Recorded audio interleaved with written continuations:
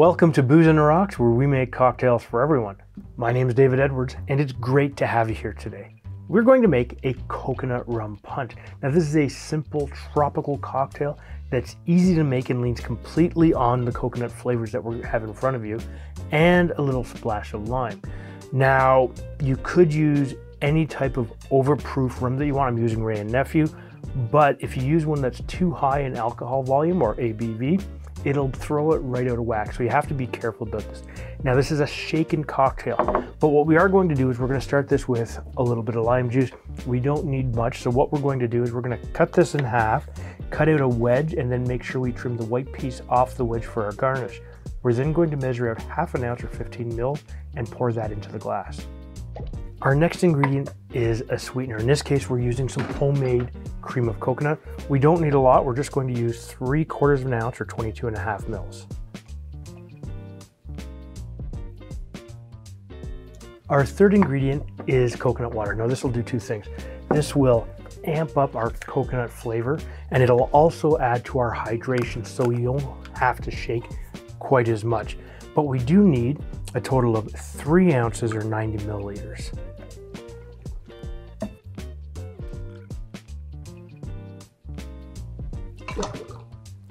Now that you've got all of this together, what we are going to add is our Jamaican rum. In this case, I'm using Wray & Nephew. It is an overproof rum at a total of 63% ABV or 126 proof.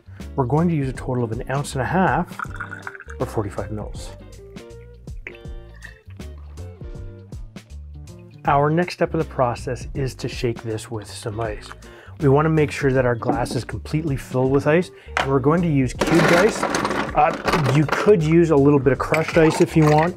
However, you have to make sure that you do a very short shake for that. And the reason I say that is you just want to make sure that you don't over dilute it. So what you want to do, just shake it really hard.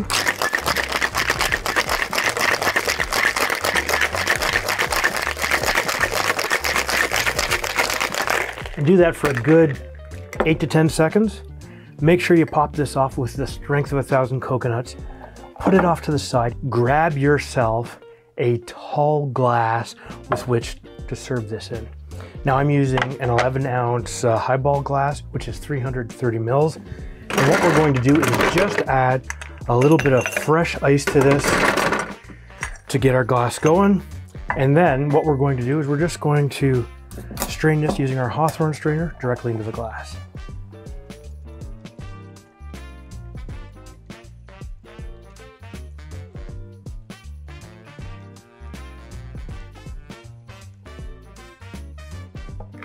Once you've done that, grab your lime wedge, slap it on the side like so, and here you have a coconut rum punch. Absolutely gorgeous to look at.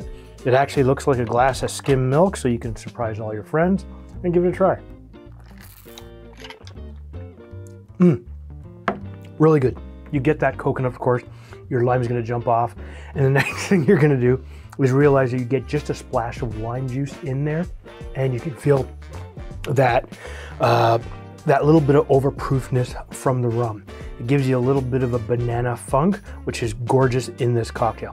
If you like rum punches, take a look after the recipe card right up here.